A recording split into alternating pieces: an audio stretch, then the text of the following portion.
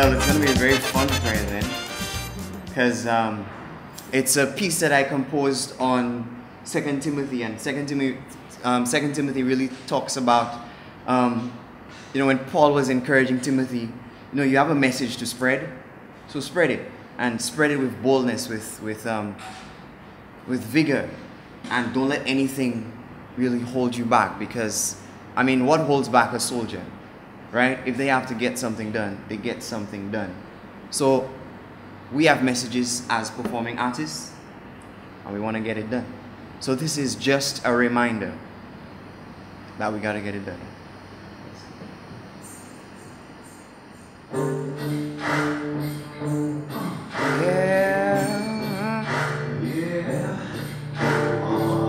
Like I said, it's a fun prayer, so we can enjoy it. Listen, let me remind you of the sincere faith that's in you, that you should stir up the gift of God that's within you. For your God didn't give you a spirit of fear, but of power, love, and self-control. Therefore, don't be ashamed of your testimony, but endure the hardship and do it only for His glory. Spread the good news, would you? Cause you can't lose. All my Bible thumpers, soldiers of God, keep repping it for Jehovah, who saved us and called us with a holy calling, not according to our works, but according to His own purpose and grace, which is given to us in Christ Jesus through faith. And since the appearance of a Savior, absolutely nothing could be more plain. Death defeated, life vindicated, in a blaze of light of the work of Christ. See, I am not ashamed, for I know Him whom I believed, and I'm persuaded that He is able to guard what I've committed to Him until that day He calls me home. Yeah, I am not ashamed, for I know Him whom I believed, and I'm persuaded that He is able to guard what I've committed to Him until that day He calls me home. Yeah. Can I give you some more? Alright. Check it out. My brothers and sisters, be strong in the grace that you found in Christ Jesus. Wait a minute. Like good soldiers, keep on fighting and don't be distracted by anything, and don't spend time on things that ain't part of God's duty. Keep running the race and just do whatever it takes to win, man. You want to reap a harvest, but you gotta put your hand to the plow, man. It's hard truth and a rocky road. Put your trust in God and raise you up when you fall. Think about what I'm saying, man. The Lord will help you understand it all. So study to show that self-approved, a workman that needed not be ashamed, rightly dividing the word of truth. And like a college kid, you're gonna graduate. And teach those who oppose, lead them to the truth and a change of mind. They regain their senses and escape the devil's snare, and they too can be unashamed and share. Yeah. See, I am not ashamed, for I know Him whom I believed, and I'm persuaded that He is able to guard what I've committed to Him until the day He calls me home. Yeah, I'm not ashamed, for I know Him whom I believed, and I'm persuaded and He is able to guard what I've committed to Him until the day He calls me home, yeah. So I just want to give you a little bit of more encouragement, alright? You see, in the 4th chapter of the 2nd letter given to Timothy, he is encouraged by Paul, his mentor, and in the same way I encourage you to share that message. Be ready whether it is convenient or not. Reprove, rebuke, exhort with complete patience and instruction. For there will be a time when people will not tolerate sound teaching. Instead, following their own desires, they will accumulate teachers because they have an insatiable curiosity to hear new things, and from the teaching of the truth they will turn a blind eye, and to myths they will turn aside. But you, however, be self-controlled in all things, endure hardship, do the work of an evangelist, and fulfill your ministry. Allow yourself to be poured out as an offering until the good Lord calls us home, a time which is soon approaching. And then you will be able to say, I have fought the good fight, I have finished the course, and I have kept the faith. And from now on there is awarded unto me a crown of righteousness, with the Lord the righteous judge will award to me on that day, but not only to me, but to you, those who have loved His appearing. So hold fast the form of sound words which you have heard of me, in faith and love which is in Christ. Consider what I say, and the Lord give you understanding in all things. So yeah, you can take my word for it, because it's God's words. This is just a reminder. And now until the be glory, honor forever and ever. Amen. Thank you. Thank you very much. First of all, I'd like to welcome you here on this rainy morning. And some of you coming from all down south, I really appreciate that. South on both ends of the island. And it really shows me that CPAF, the Caribbean Performing Arts Federation, that we are here to launch today, is important to you. And I do appreciate you coming. I would like to, first of all, introduce the directors. CPAF is, I should say, consists of directors on a regional body, which is the OECS. We really do concentrate on the OECS countries and territories. And so we have with us today some of our directors that's on the executive. And I'd like to just say who they are, and they will be speaking to you a little later. But first of all, before I introduce my directors, I should address Dr. Kentry Jean-Pierre, who is the Parliamentary Secretary from the Ministry of Tourism, Heritage and Creative Industries, who is here with us today, and we really do appreciate his presence. And sitting at the head table, yes, give me a round of applause. And we also have with us our Chief Executive Director, as Irvin C. Durant from Dominica. And in program development, we have Ms. Sandra A. James, who is Operations and Programs Director. And she's from the lovely Spice Island of Grenada. And from our next door neighbor here in St. Vincent, we have our Brand and Marketing Director, Mr. Samuel Brown. A little later on, I will introduce you to our task force as well, our St. Lucia task force. But right about now, I'd like to really just welcome not only the directors and those that have come from afar, but the people who are representing institutions, ministries, and also the performing artists that are here, that took the time to come here today, because this is all about you. And also people who we're looking to partner with, but most of all, the media who are here with us today, who took the time, because I know there are 100 things going on at the same time, but they've made it their duty to come here today so that they can inform St. Lucia on what's happening. So I'm going to introduce right now our first guest speaker, who is Mr. Irvin C. Durant, the Chief Executive Director of CPAF. Good morning again. First of all, we would like to acknowledge Dr. Kenley Jean-Pierre, Parliamentary Secretary from the Ministry of Tourism, Heritage and Creative. Kendry Jean-Pierre, sorry. My apologies. Ministry of Tourism, Heritage and Creative Industries. Other government representatives that are here, Ms. Yvonne Egard from the CSI, CPAF directors, fellow directors, the National Task Force for St. Lucia, media, and other special invited guests. I am here to give you a synopsis, sort of the concept of CPAF, the Caribbean Performing Arts Federation. And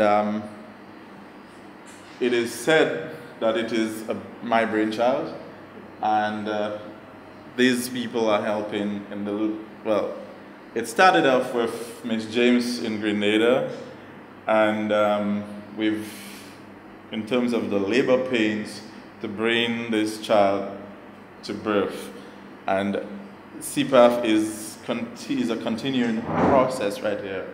As it grows, as we have covered the Windward Islands, in terms of reaching out and meeting fellow performers, fellow creators across the OECS, the Windwards, and encountering some of the very same frustrations, some of the very same problems and difficulties, challenges that are not exclusive to you if you were thinking that they are.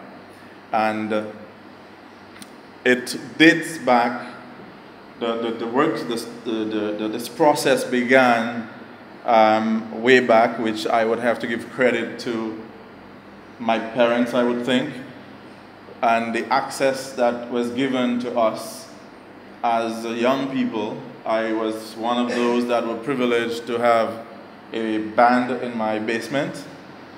And as a teenager at high school, I was another one who was privileged to have received a camera kit when I was 17, so that I would be able to explore what I felt, to capture nature, and to utilize the great provision of God. Over the years, despite the fact that I did what some of you will understand as sciences, basic sciences with the intention of being a medical student, it wrapped itself around to the point where I never really got beyond that and was redirected to do business marketing.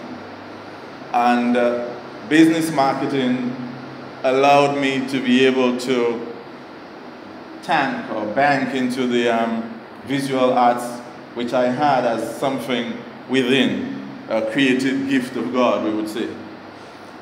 The music never left.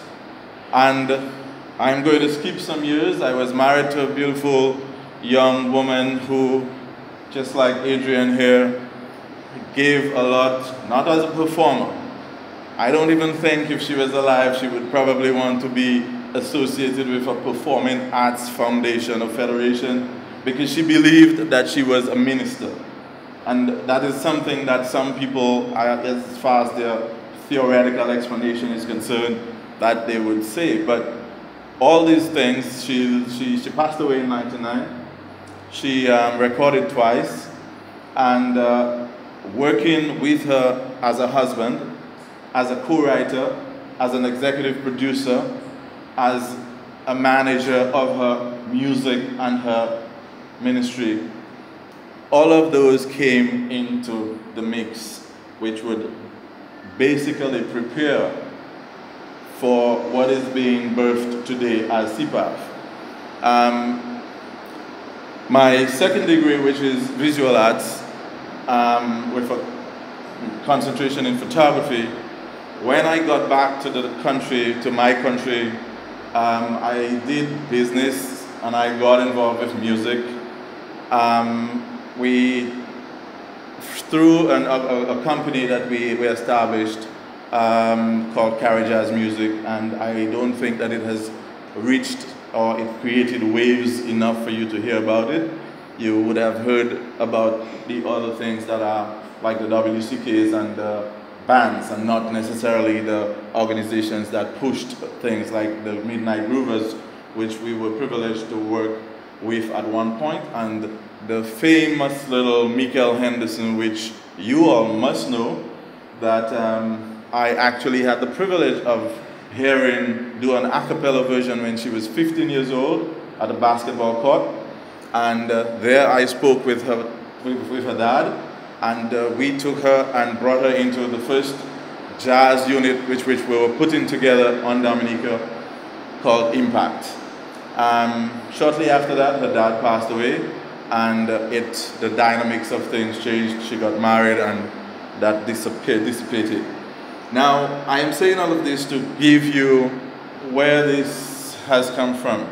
So, although as a marketing person, professional marketing person coming back into the workforce, music was still something. So I played with the church. I never was a musician that you would see going to the studio to the sessions or going to the live gigs. And professional photographer is what people would refer to me as. I had a business that was called Photo World, and so my name was no longer Irving Dura. It became Photo World for like a number of years. But the visual and the performing arts were gelling. And being back on the island, I began to want to give back to the community. And so I started a voluntary program in 2 rural schools doing visual arts. And the government got wind of that in 2007 when I got back to the island. They actually came on board and invited me to run a program in 2008, which I am seeing a sister of the famous Alwyn Bully, Miss Barbara Bully right over there. He was on a committee and he was also on my panel of judges for the program that we ran called Pix Junior Shutterbox. And government got that and got interested in it and came and put some money in there so that we would be able to do sensitization and education and help to change the face of how things were done in the private sector and also in the public sector. That continued while I did music on the side. Carried jazz music, then brought forward a jazz, a sort of fusion jazz group called Shades of Green, and we began to work. So I had these 2 programs running, music and visual arts. And I became a big voice for the visual arts, trying to bring painters, designers, visual artists together. It was a challenge. It was hitting the head on the wall. Actually, one famous quote by somebody that you would consider to be civilized. When I got back after a master's degree, I was walking 3 cameras, all Nikon, and I was trying to get a project done for what we had called at the time the NDC, National Development Corporation. And I was getting paid $30,000 for the project. But Mrs. What I just said here, civilized person, made a comment that I heard. They said, he must be making his parents very sad to be walking around with 3 cameras like a donkey after having gone to study. Now, those words I will never forget. Not that they weigh on me, but I will never forget them because they came from somebody who was educated, civilized, socially involved. And at the same time, I am working within a school system which was beginning to, with the technological changes, with the pressures from coming through the CARICOM and donors and coming down our channels, asking us to change or to amend the education formats in schools so that more arts would be embedded into the curriculum. And I continued to work there and meet the teachers, elementary, grade K, to the college, and also at times work with the communities at their centers to work with community people that wanted to know better. I also met with professors at university like the Ross University. They're professors who bought cameras because they could buy expensive cameras because they get fat checks. But those cameras they could not use because they did not understand them. They understand medicine, they understand biology, hematology, but a genius is not necessarily an astronaut. And that is one of the things that we have failed to be able to recognize and give tribute to the other geniuses that we have sitting next to us at schools. And when governments and a lot of our OECS, and I speak almost freely because it's like a blueprint. What happens in Dominica happens in St. Lucia, in Grenada, St. Vincent. Within OECS, this is almost how this happens. And we came upon a system where they were asking the schools to include more of the arts, and the performing arts easy to do because everywhere has a cultural dance. So you don't have to be a trained teacher in ballet or in any other dance or even in your local culture. You just do whatever and you're using up a class time.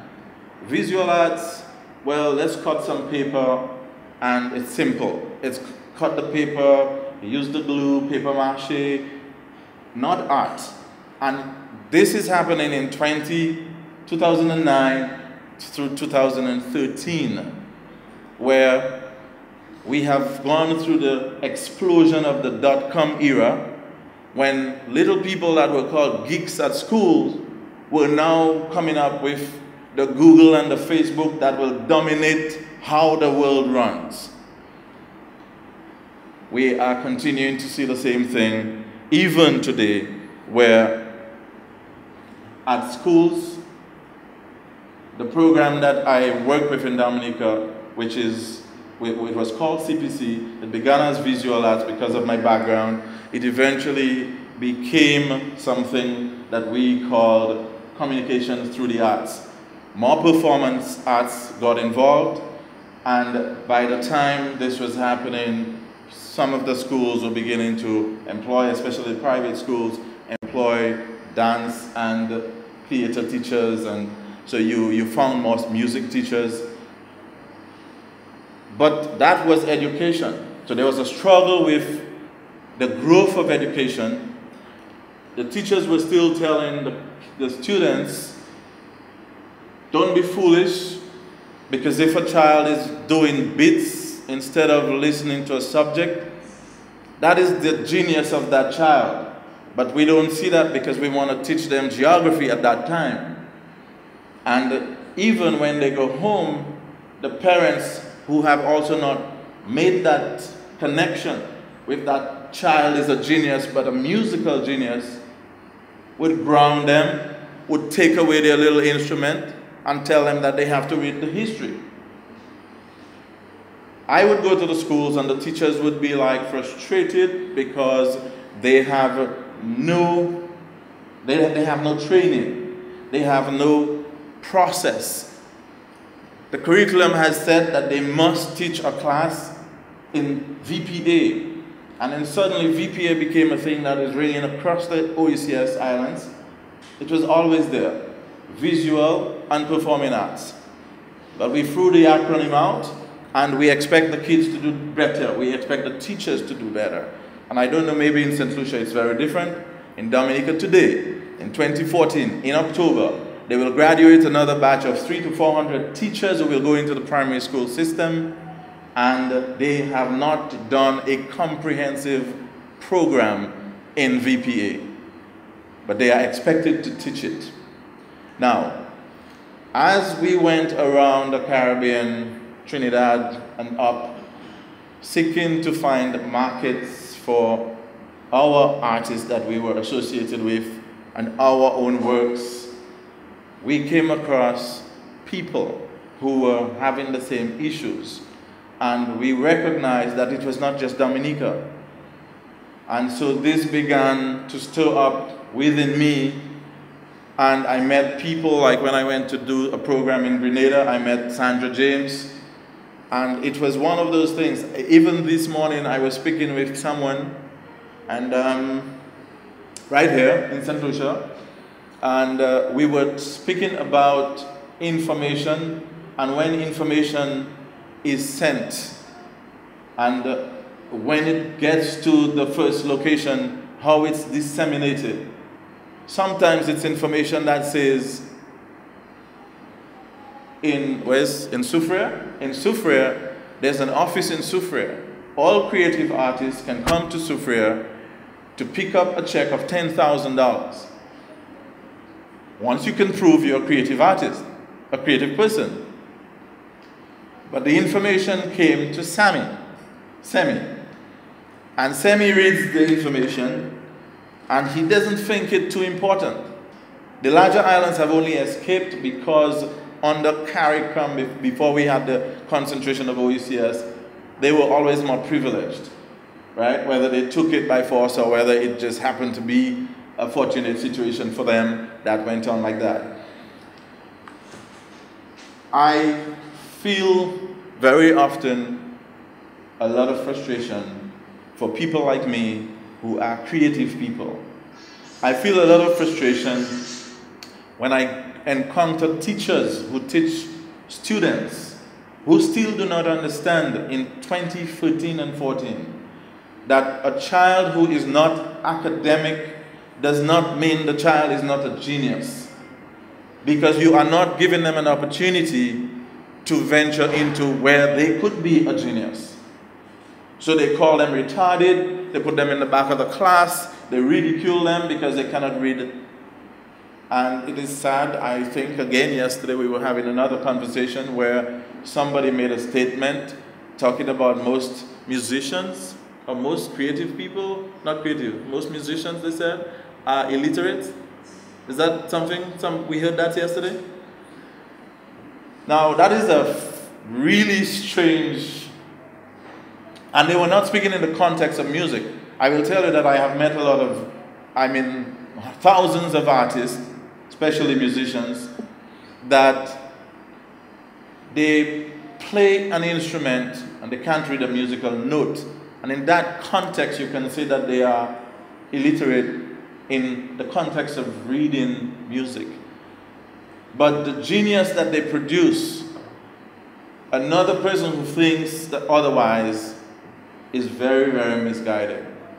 Now, what we have encountered in recent times is that following the call from the donors who make monies available to say, come down, we have this X amount of cash to put to this, X amount of investment to put in these creative industries, sectors.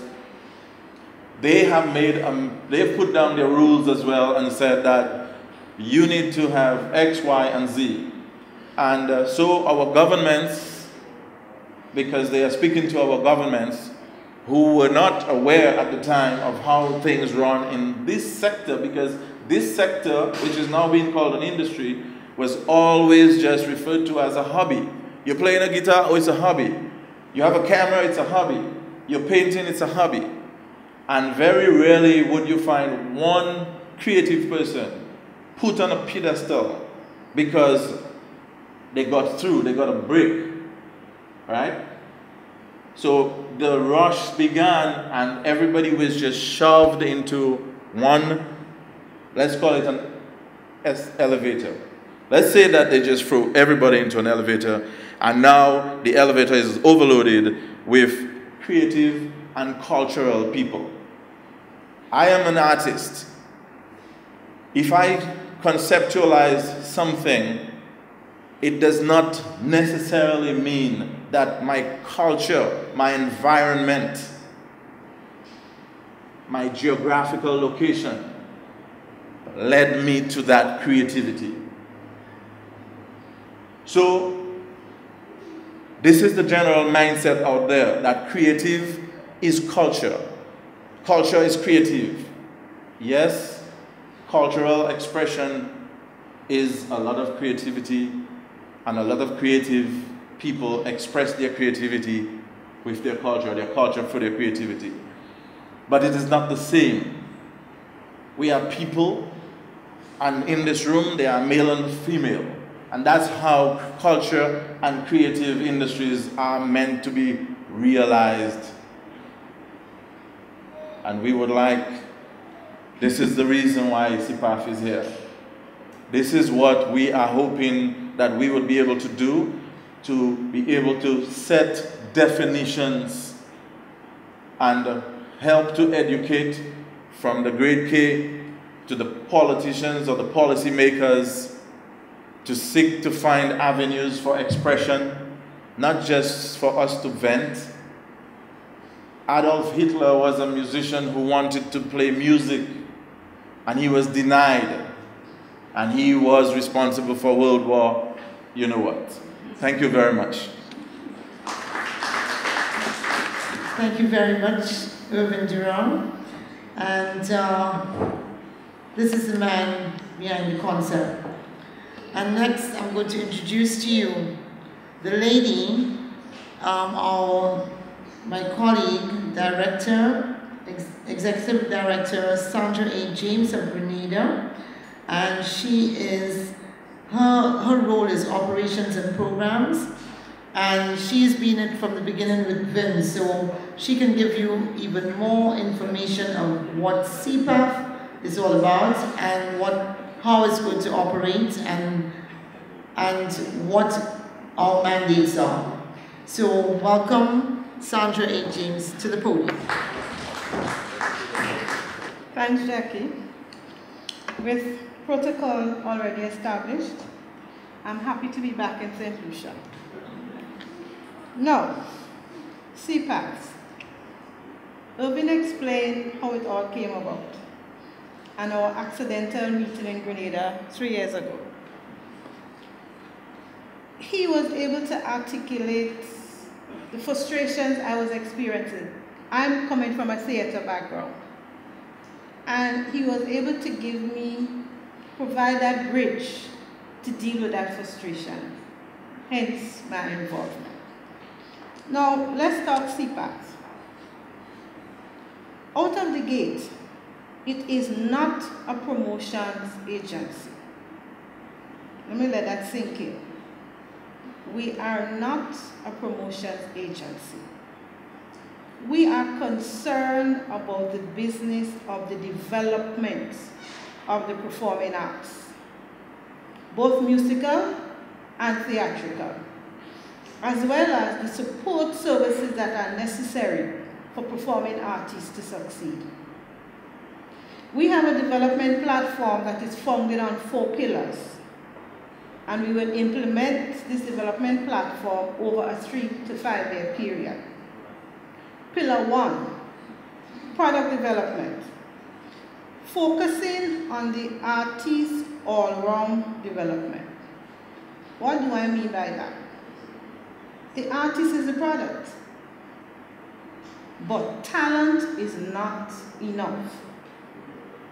Character is important, even more important than the talent. The structure that you would have developed around you is important. So as an artist, do you understand the business of entertainment? Do you understand the legal aspects of the business you're in? For example, do you know what it means to have your music or whatever it is copyrighted? What protection does that afford you? Do you understand the intellectual property aspects? Do you understand contract negotiations? You have an artist manager or you have a booking agent. What's the difference? Does the person managing the artist understand where does that artist's talent fall in the global scale? Do we understand the cultural norm of the places where we promote our art?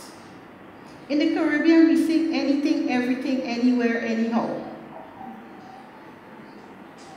We can't go other places in the world and sing anything, anywhere, anyhow, or perform or play anywhere, anything, anyhow. We might make jail.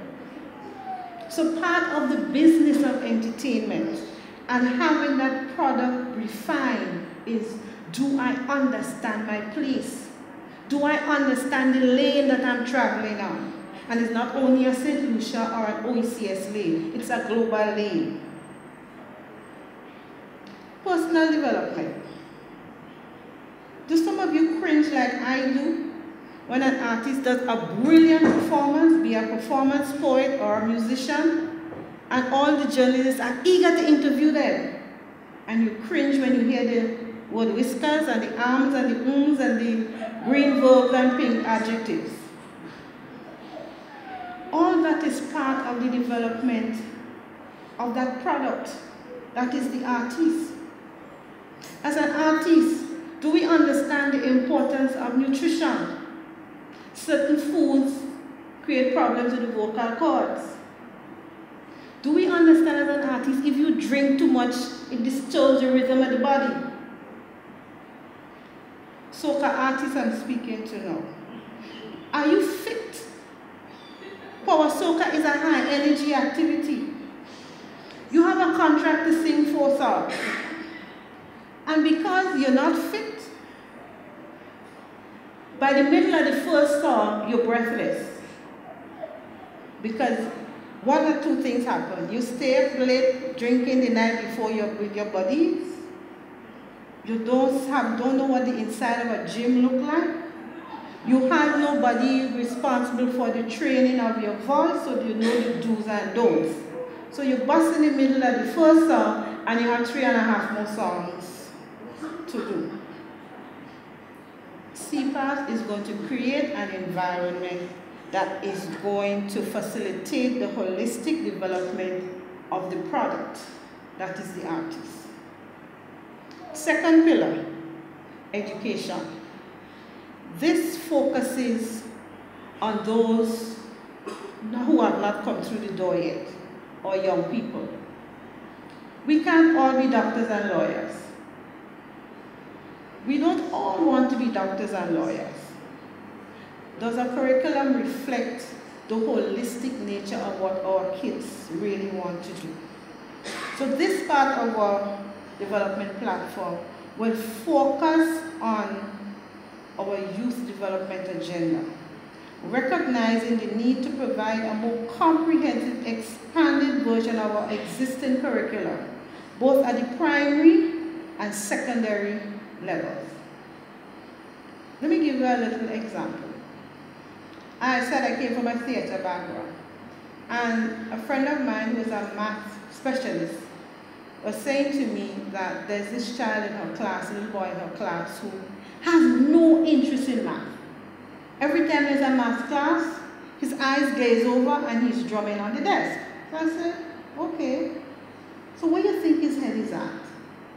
She said, oh, he's has an interest in music. I said, good. I said, you need to figure out how do you make math relevant to that interest in music.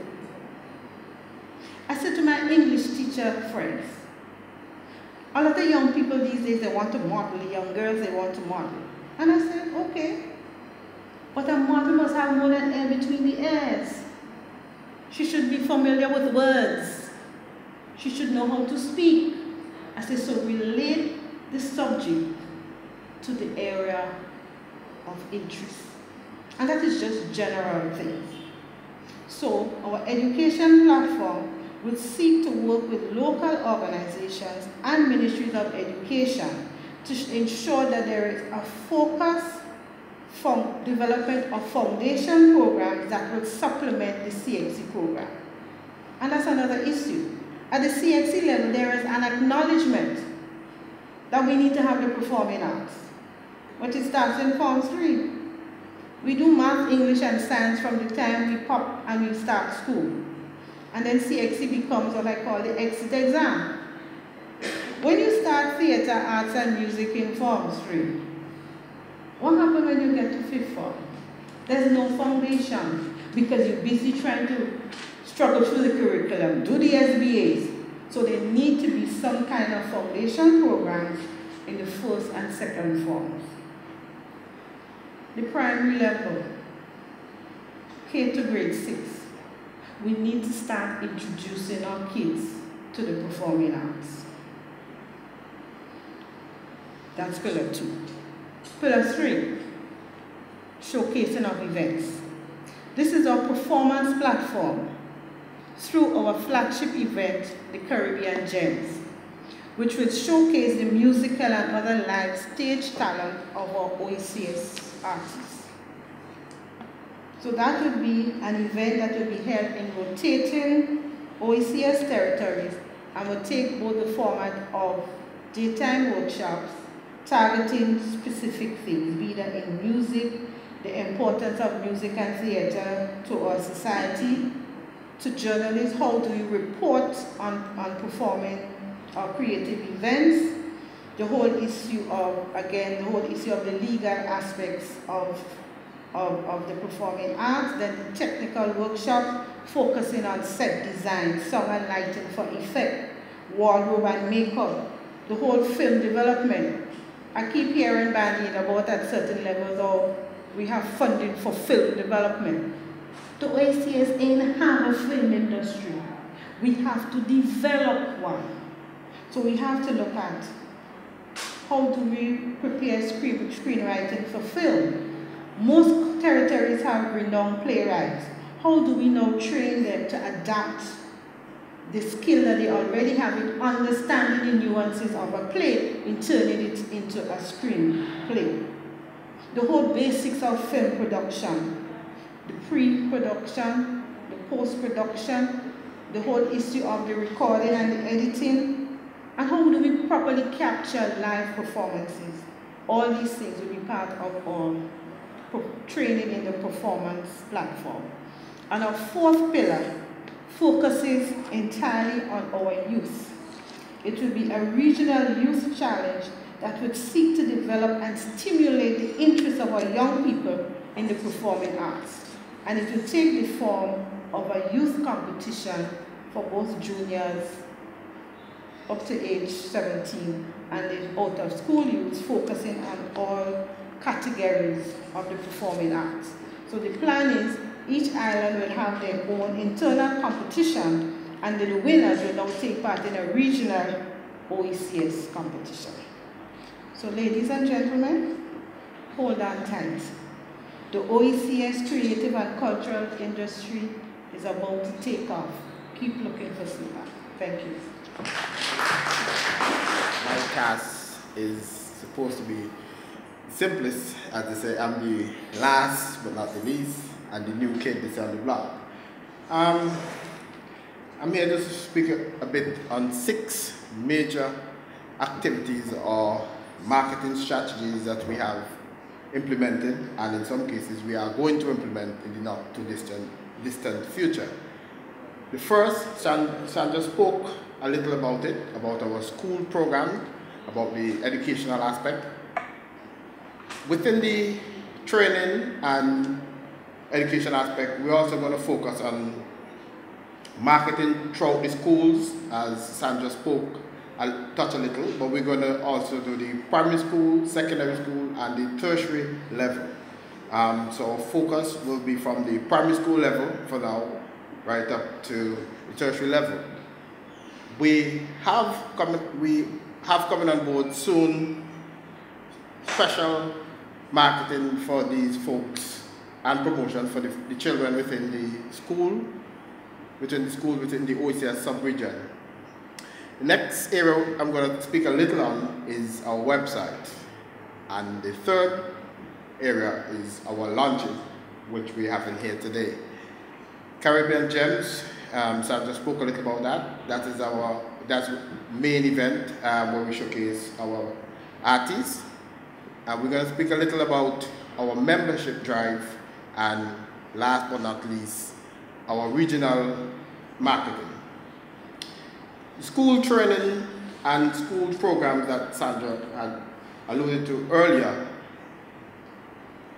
we're going to try our best, as Vin was speaking earlier about, to incorporate the schools into CPAP development program, not only from the training perspective, but also there are a lot of young artists within the school who have that talent, raw talent, and we need to get those talent ready and marketable.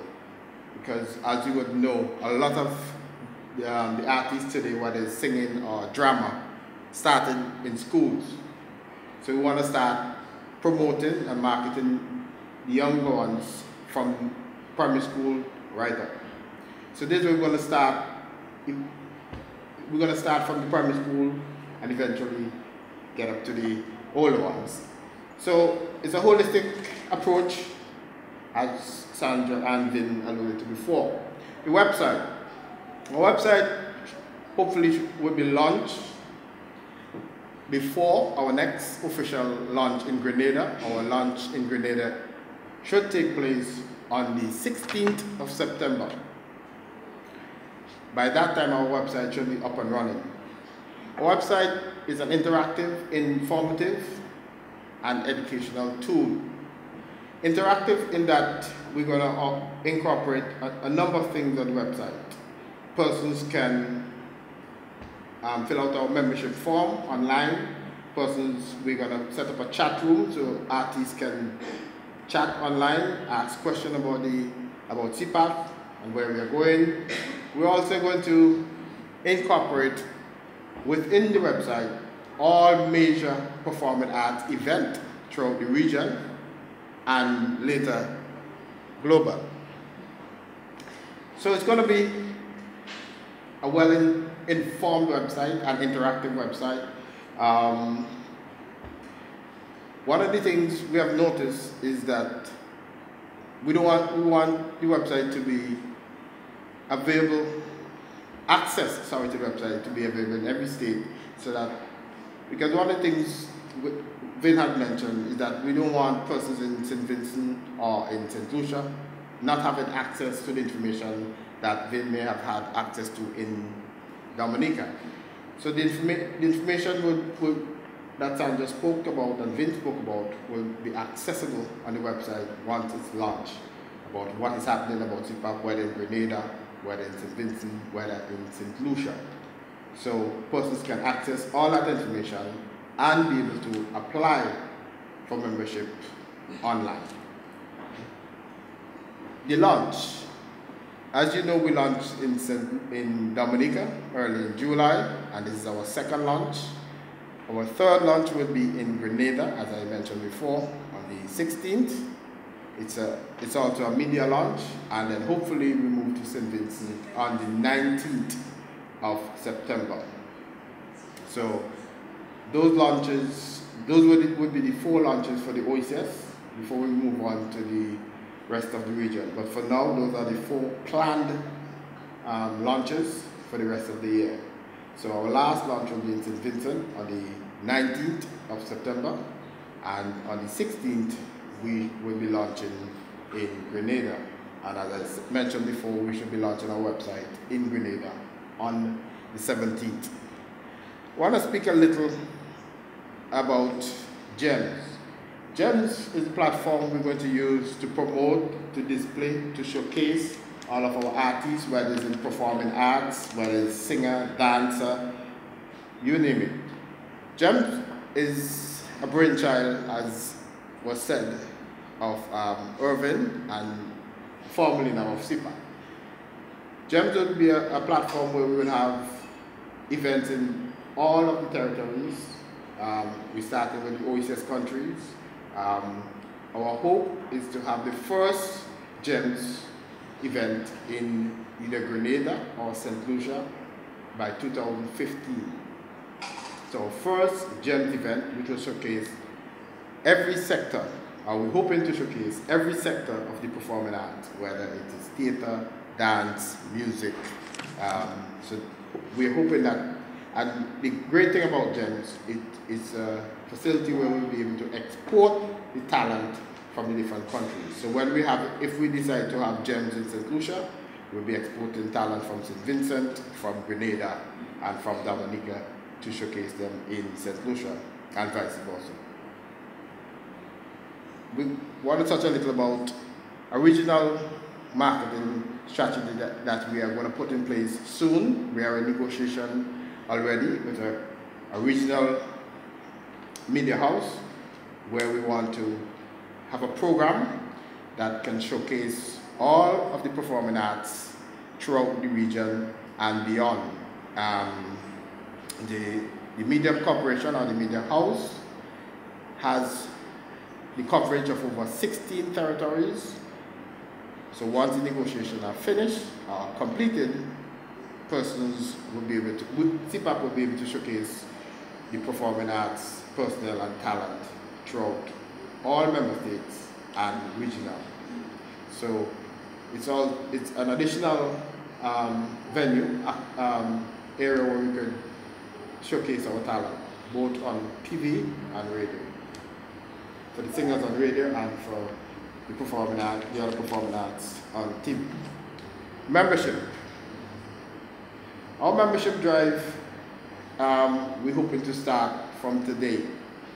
We have completed our membership form, and I'm just going to list some of the categories that are available for persons who want to take membership. We have professional group, we have amateur group, professional individual, and amateur individual. And we also have school. Right. We'll speak a little more about that when we come to question and answers, but those are the categories or the groupings we have where you can take membership. So persons who are interested in taking membership, the form should be available by today. If not hard copy, at least electronically. So we can email the form to you at some point throughout the day, if it's not available here, hard copy.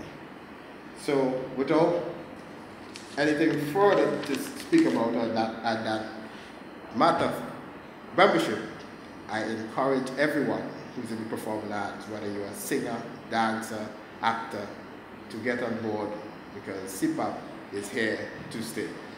Thank you. Thank you very much, Sam. So Sam is our marketing guy, and he's going to make sure that through the OECS that CPAF is going to be known, and people are going to be encouraged to join CPAF as members. At this time, I would like to talk about our task force. In each territory, there's a task force. The task force are responsible for doing the daily things in the territory on an island basis or country basis, and they have a number of responsibilities and tasks. So we have a task force in St. Lucia. I'm very proud to lead this task force. And we have a group of hardworking people who are giving up their time because it's all voluntary. So we really do appreciate that. And at this time, not everybody is here, but those who are here, I'm going to present to you. And we are very pleased and heartened that the Permanent Secretary of the Ministry of Tourism, Heritage and Creative Industries has seen fit to actually put one of his staff on our task force. And that means a lot to us. And this person is no other but Imran Emmanuel. He's the Creative Industry Officer. I'd like you to come up, please. Imran. Everybody please come up when I call you. And Imran has been a great assistance to us, giving us information and support where it's needed. And we also have Cantilia Louis, who most of you might know, that has a really vast theatrical and creative industries or artistical background. And we also have Martha Blanchard. And Martha is one that's welcoming you all here today, giving you your programs and your brochures. And Martha has a background of community work because she used to be in the Ministry of Social Transformation. And she also has a musical background as she composes as well and writes her own songs. So then we have Semi Francis. And Semi, of course, is a producer and also a very well-known artist from St. Lucia. Lynn Bristol, where is Lynn? Okay. Lynn was here earlier, but most of you all would know Lynn as an artist, event manager, fashion designer, and she is also on our task force. Two people that could not make it today send their apologies. is Martha McLennan, who is a technical person with stage lighting, and Thea Harvey, who is also an event manager, and she's also our admin person for CPAF. And they couldn't make it here today, but they're here with us in spirit. We have a number of people also who are not on our task force, but they are people who we turn to when we need help. And these are, I'm just going to say a few of them. They couldn't all be here today and have all called in to say one way or another. Some are out of the island, some had previous appointments, some had work. But some of them I would like to mention. And these are people that are our reference persons who we can refer to on an as-needed basis. We have Linus Alcock, better known as Lenny Deneb, and Scholastic Alcock, his wife, who is here today. She's right here. David Jordan, who couldn't be with us today. We also have Ian Sachet, who drove me in all the rain here today and got me here but had to leave. But Ian is at our beck and call wherever we need him. Anderson Reynolds from Jacko Productions in Beaufort as well. We also have Lionel Ellis, who is known in the technical arena in terms of, he had a radio station, Caribbean Harmony, and Ham Radios. He's the president. He's just an all-rounder, and he's also one of our reference people. Bernard Fannis as well, of Calabash TV. And we have other people who have actually come up and said, we're here, anything that you need, we're here to help. So I think that our reference persons list is going to grow. So just to let you know the kind of support that we've been getting, that we really appreciate. And right about now, thank you very much, guys. And you'll be hearing a lot more from our task force in the days to come. Okay. A little birdie just reminded me that I haven't said who I am. And that's true. Well, I'm Jackie Cherubin Weeks, and I am the Media and Communications Director on the Executive, alongside my colleagues here.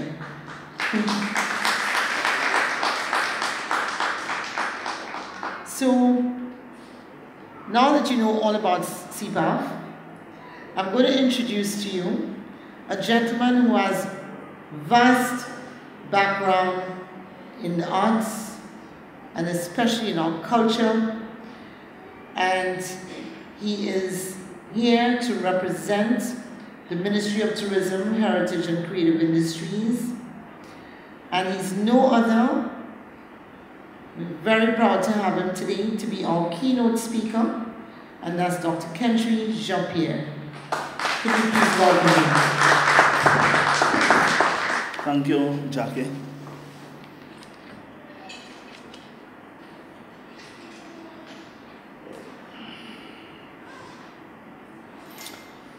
Mr. Irvin Duran, Chief Executive Director, other members of the executive of CPAF.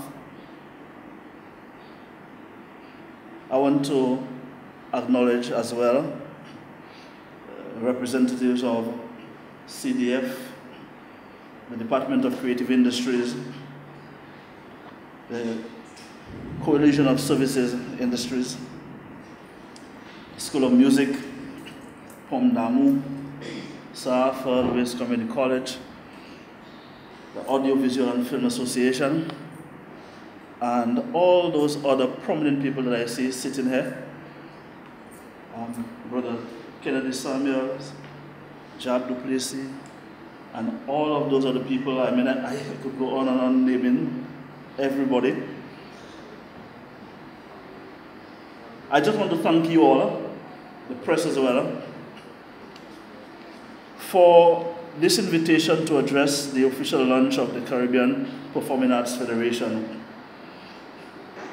As has been indicated before, PAF is a private partnership, not-for-profit organization registered in Dominica with registration throughout the OECS, which mission, of course, is the fostering and promoting of the performing arts, primarily in the OECS sub-region.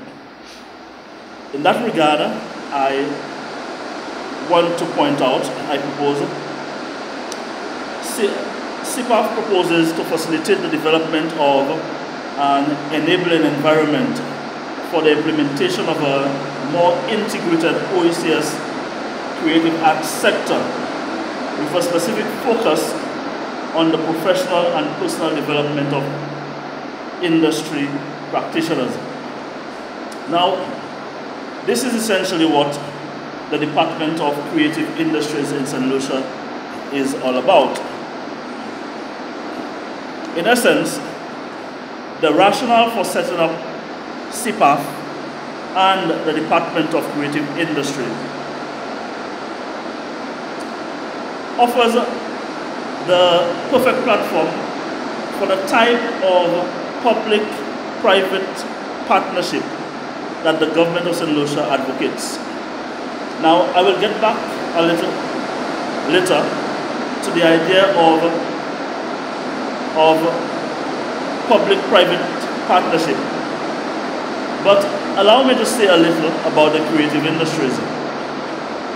Of course, the creative industries concept is relatively new, but the creative industries are important for the St. Lucian economy in terms of the value added generated and the fact that it generates a great deal of employment. Now, the term creative industries is sometimes used synonymously with culture. But as the executive director pointed out earlier, creative industries go beyond culture. Creative industries emerges when profit and income and things like gross domestic product and all of those other fiscal terms, rather than survival and self-actualization, become the motive for cultural activities. Essentially, of course, the creative industries are market-oriented economic enterprises that arise out of the people's creative talents. They involve people's intellectual property, which is essentially the artistic and commercial creations of the mind, including art, craft, fashion, music, literature, film, software, advertisements, and architectural designs, and so on. Creative industries today form the powerhouse of the new world economy. Essentially, it is, in a sense, culture that makes money. It represents businesses whose main purpose is to create and distribute traditional, intellectual, and artistic products, including, but not limited to, film, video, and other types of audiovisual media, music, television, radio, theater, books and magazines, sound engineering, sound recordings, food, craft, clothing, etc. It represents people at work, the fruits of their labor, and the sale of both the fruits and the labor to generate income for survival. So, in that regard, culture represents a form of labor. And it is when that labor finds expression in various creative forms that one becomes an artist or a cultural worker, so to speak. Now, cultural workers and artists normally make a living by exchanging ideas with what I refer to as culturepreneurs for money. See, because culturepreneurs link art to business. They make business out of culture. Artists or cultural workers are motivated by ideas. Culturepreneurs are motivated by profit. With this government, artistic interests are promoted mainly by the CDF, the Cultural Development Foundation, and the interest of culturepreneurs mainly by the Department of Creative Industries. But back to the public-private partnership idea. Public-private partnership refers to, of course, arrangements between public and private sectors, whereby some of the services that fall under the responsibilities of the public sector are provided by the private sector with some kind of agreement on shared objectives for the delivery of these services. Public-private partnership combines the skills and resources of both the public and private sectors, thus enabling government to benefit from the expertise of the private sector and allowing the government to focus on policy, planning, and regulation. In that regard, I refer to a recently cabinet-approved document detailing government's policy and strategic framework for the development of the creative industries in St. Lucia. Of course, this document was itself developed through a process of consultation between government agencies and personnel and private concerns. Then, there is the issue of developing creative industries legislation. In due course, as a working document develops, private personnel and institutions like CPAF will be brought into the consultative framework. Be that as it may, in order to achieve a successful partnership, a careful analysis of the long-term development objectives and risk allocation is essential. It is my hope that opportunities for such analysis will be created by both the Department of Creative Industries and organizations like CPAF.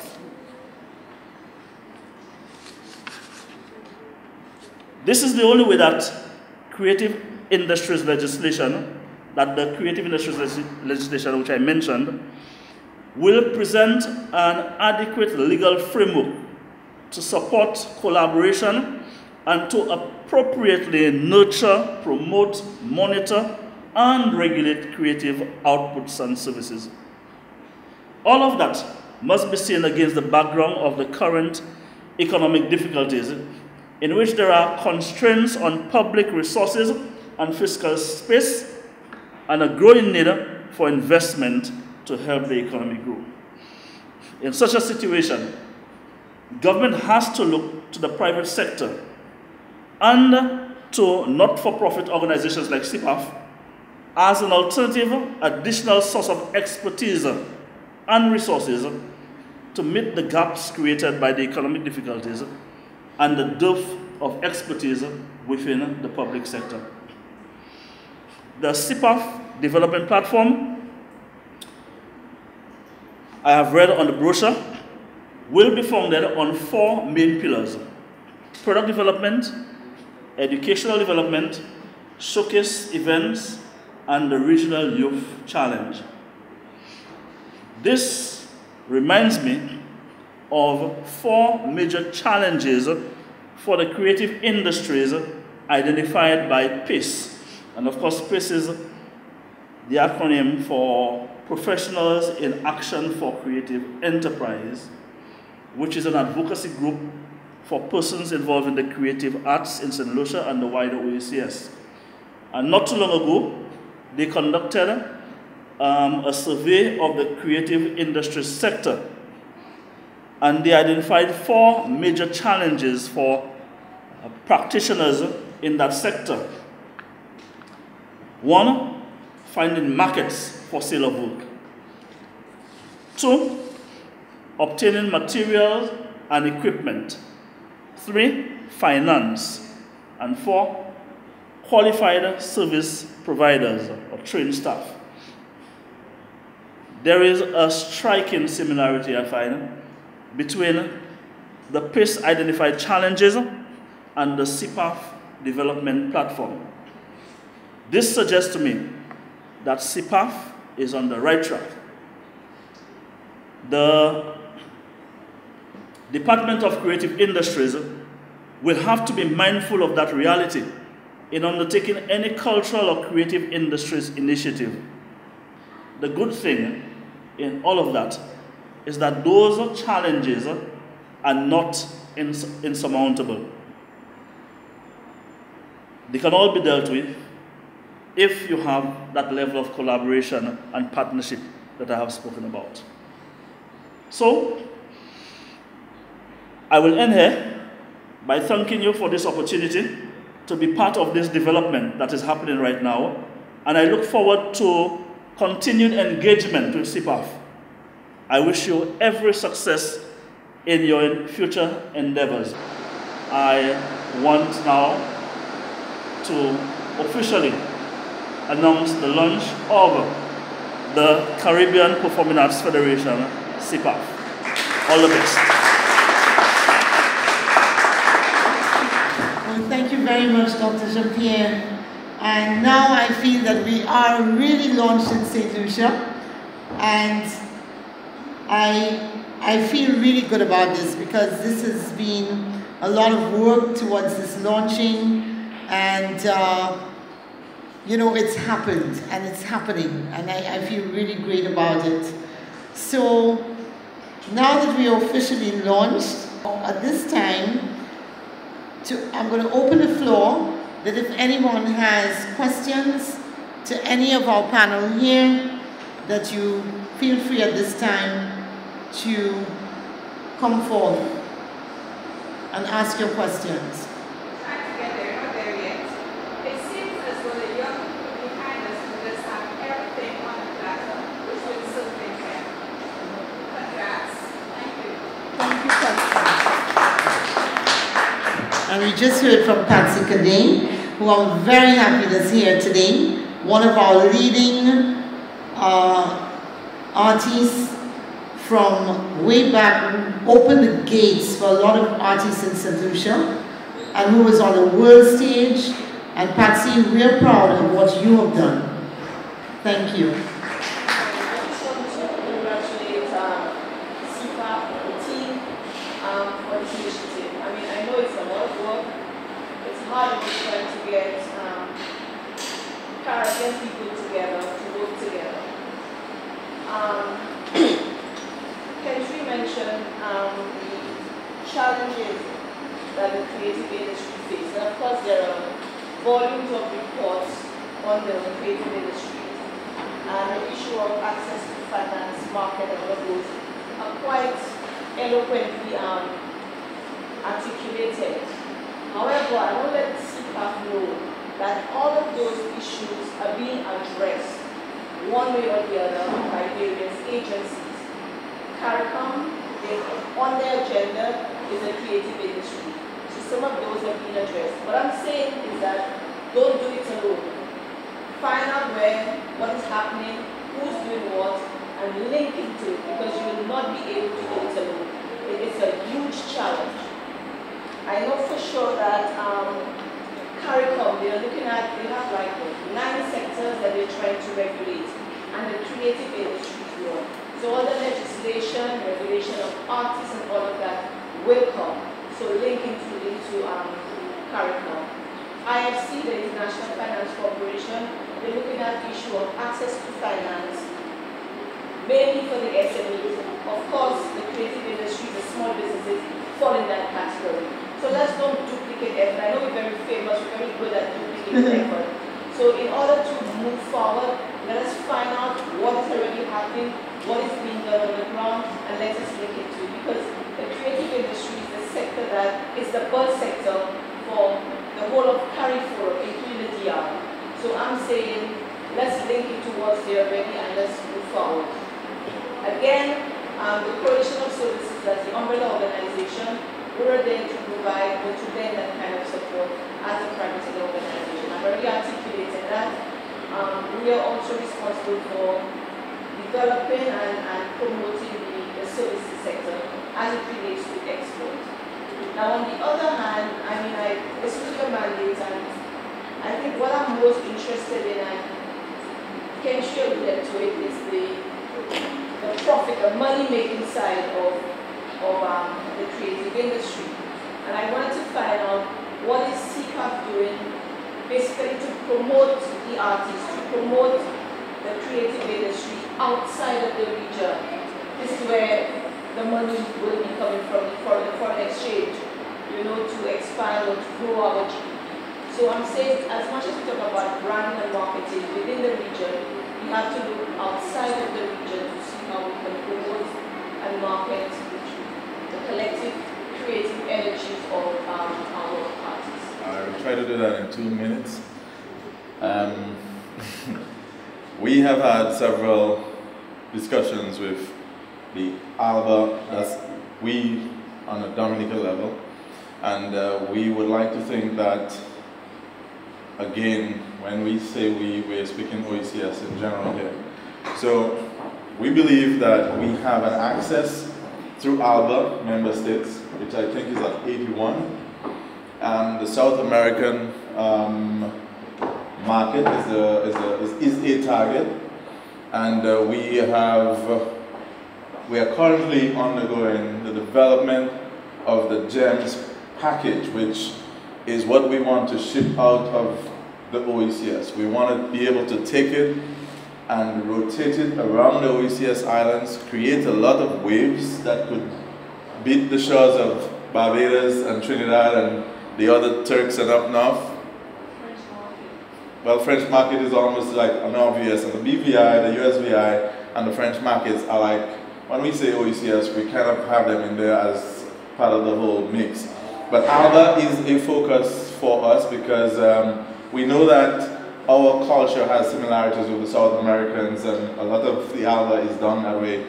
And there's a market there for our talent and our creativity. I am in some discussions as well with someone who is working on a festival for Ireland, and we want to have, people have referred to the concept of trying to put these gems together as a mini Carifesta, but whatever they call it. The fact is, it's branded the gems, Caribbean gems, and we are in discussions with these people outside. If we can burst into the European market using the French market, it's going to be a joy for us. We know St. Lucia is the closest in terms of the Creole and the content, but in terms of music, music is music, and in terms of drama and performance or whatever byproduct that goes down even into film, there are subtitles. We're in 2014. Okay? We're good? Thank you. Thank you, Vin. Are there any other questions? Sure, go ahead, Barbara. This is Barbara Bully from Dominica. Jackie told me about the concept of CPAF. It was very exciting, particularly because you mentioned the database, which I didn't hear anything at all about today. I think that database is of paramount importance because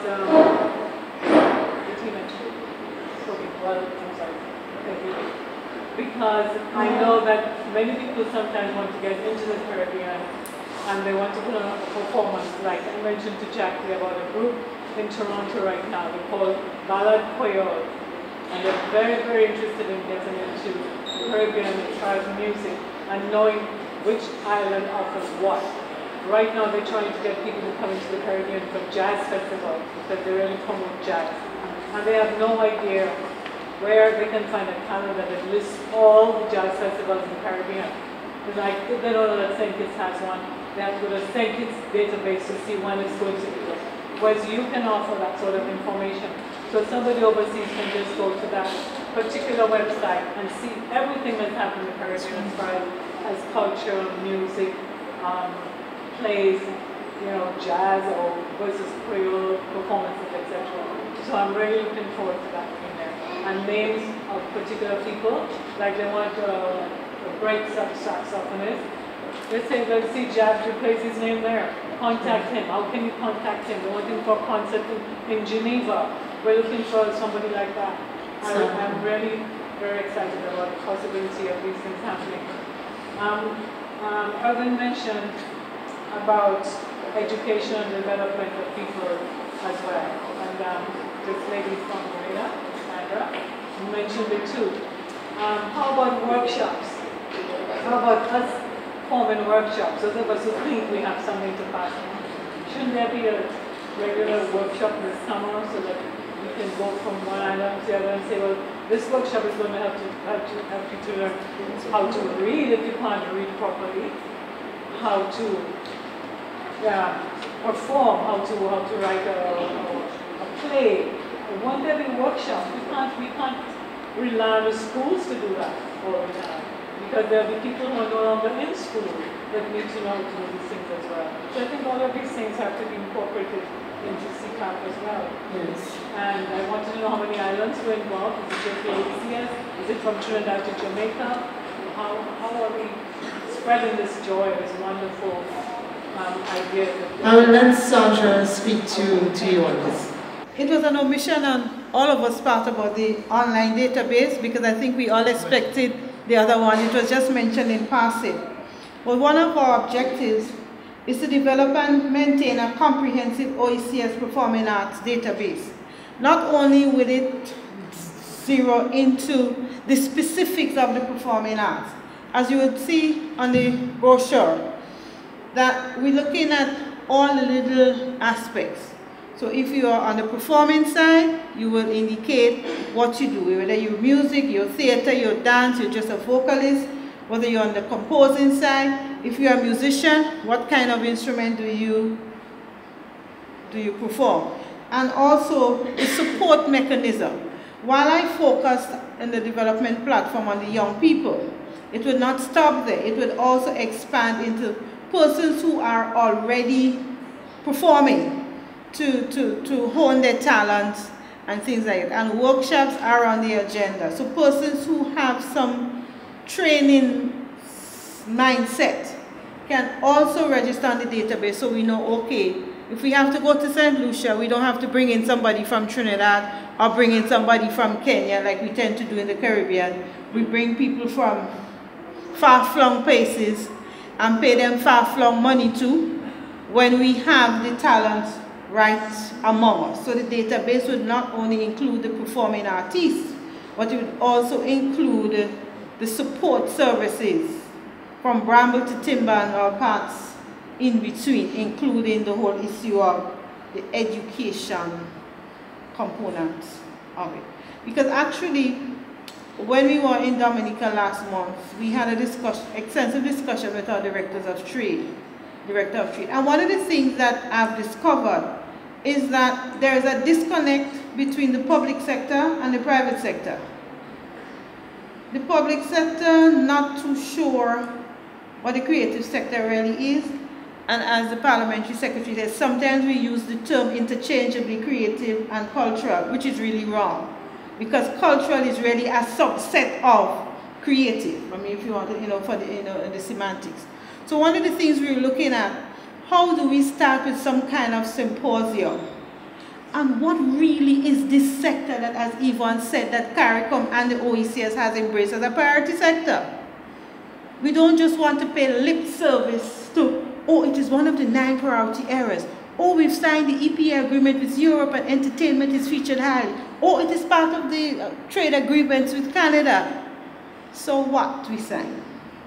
What happens after that? Because I keep saying the fact that entertainment is featuring on these trade agreements, the fact that the EPA has a 25-page cultural protocol tells me somebody out there somewhere recognizes that the Caribbean has something to offer. Do we recognize we have something to offer? And if we don't, it is about time that we do. So that is part of what we want to do. How do we get our policymakers to understand the importance?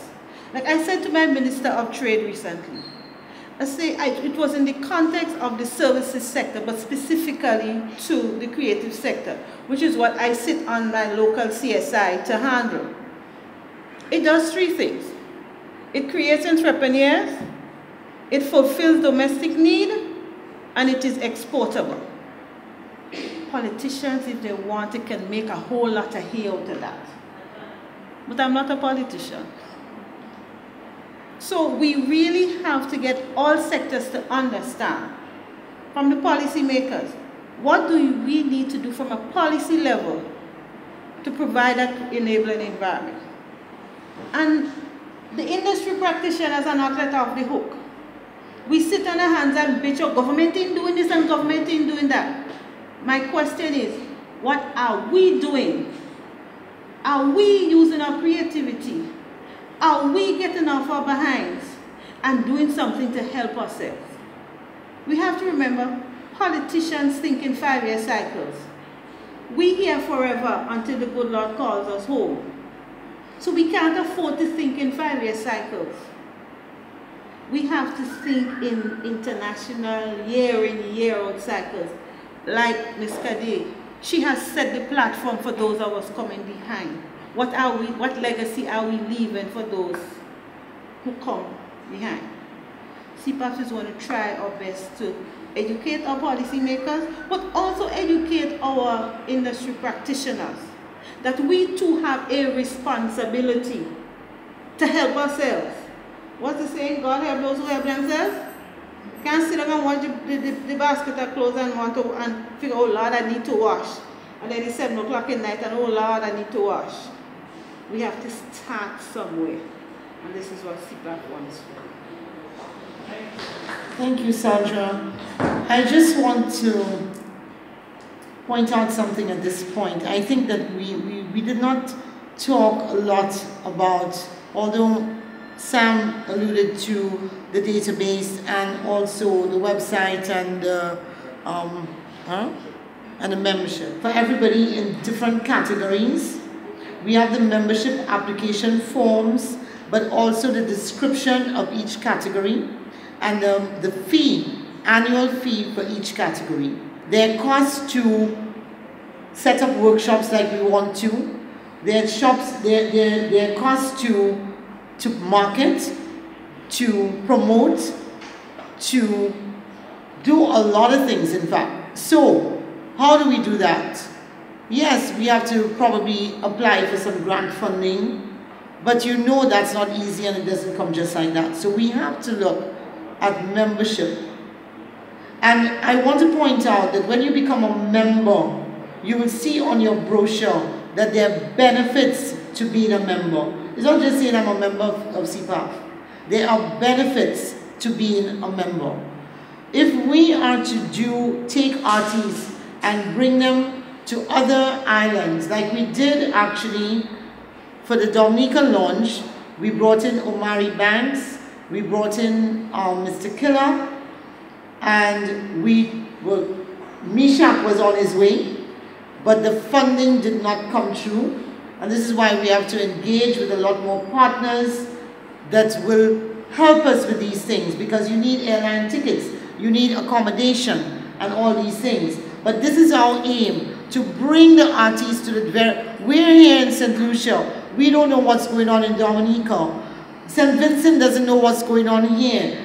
We are small countries, but we're so close, but yet we don't know what's going on. And our artists need to expand their fan base, right? So this is one of our aims, to bring the artists to the various islands, get them into festivals, but also partner with people to create concerts and platforms that they can perform at, and therefore expand their fan base, that people know more about them, so they'll be invited to another island another time, you know? And this is what we're aiming to do.